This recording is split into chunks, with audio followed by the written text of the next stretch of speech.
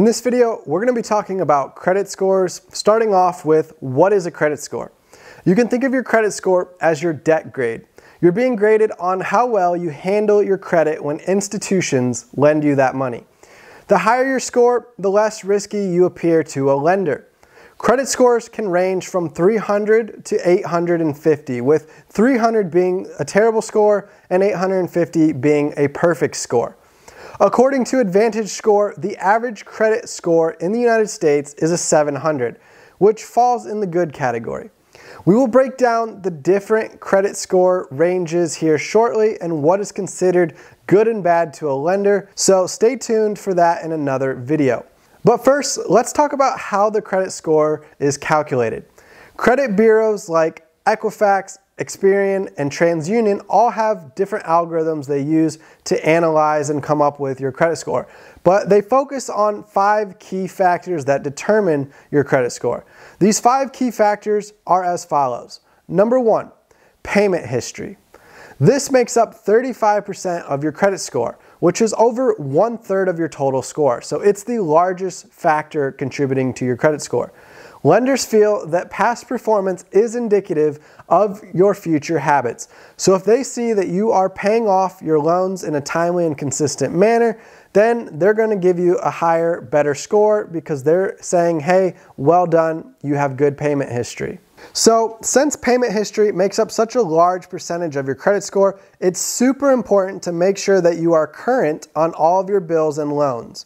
This means student loans, car loans, credit cards, and any other personal or revolving lines of credit that you may have open. Factor number 2, credit utilization. This makes up 30% of your credit score, so another big chunk of your credit score. This is the amount of credit that you are using divided by the amount of credit that you have available. For example, if you have a $10,000 limit on your credit card and you currently have a balance of $5,000, then your credit utilization rate will be 50%. You're using half of the credit that you have available.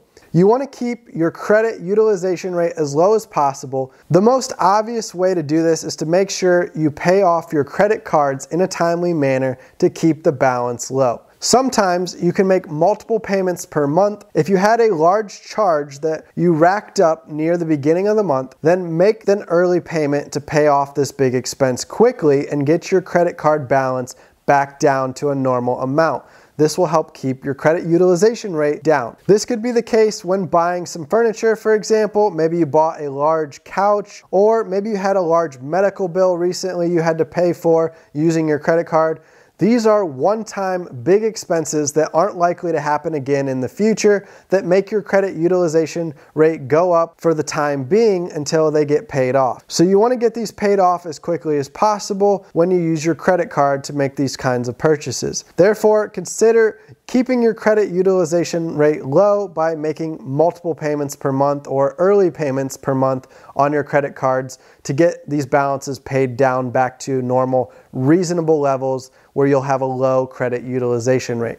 Another way to keep your credit utilization rate low is to make less purchases with your credit card. Instead, substitute in a combination of making purchases on your debit card as well as your credit card, or forego making payments for a short period of time on your credit card and strictly focus on paying them with your debit card so that you can make sure that credit utilization rate stays down, boosting your credit score if you're trying to get a loan here in the near future. Now, a debit card, however, doesn't offer rewards like a credit card, so for many of you that are good about paying on time each month, it might make sense to try to make these purchases on a credit card because you're racking up these rewards. So a lot of companies offer incentives for paying off your card each month in full, so if you're good about paying off your card in full, you might as well take advantage of the free points, the free gift cards, the free travel, the cashback reward programs that these different credit cards are offering. The next factor that is going to impact your credit score is the average length of credit. This makes up 15% of your credit score, and it's just as it sounds. It's how old are your different types of credit that you currently have. So if you opened up maybe a student loan 10 years ago, that's going to be 10 years old. If you opened up a credit card in the last year, that age of credit is only going to be 1 year old. So it's going to look at all the different types of credits that you currently have available to you, and it's going to look at how long you've had those credits available, what the ages of each credit line is, and it's going to come up with an average age of credit. So this is going to impact, again, 15% of your credit score. It can be frustrating for those of you that are newer to using credit. You're not going to have as high of a credit score yet because this might be the factor that's hurting your credit score, having a lower age of credit history as opposed to someone else who's been using credit for 30, 40 years and has a really high average age of credit. Then they're going to see more of a benefit to their credit score. Factor number 4, new credit. This makes up 10% of your credit score. New credit covers the action of taking out new loans. When you take out new loans or even apply for them, it signals that you may be in financial trouble, and this appears in your credit score negatively. If you are getting ready to be pre-approved or apply for a new line of credit like a credit card, I would wait until after you close on your real estate investment property so that it doesn't affect your property loan. When applying for new credit, always ask them first if they're going to do a hard or soft pull. A hard pull, also known as a hard credit inquiry, will reduce your credit score, whereas a soft pull, known as a soft credit inquiry, will not affect your credit score. In the case of applying for a mortgage, a hard pull will be inevitable with no way to avoid it. Therefore, if you're shopping around for different mortgage rates, it's recommended that you do all of them within the same 30-day window of each other. As long as you request interest rate quotes during the same 4-week period, the damage done to your credit score will be very minimal, considering the fact that they only count these credit inquiries as one hard pull.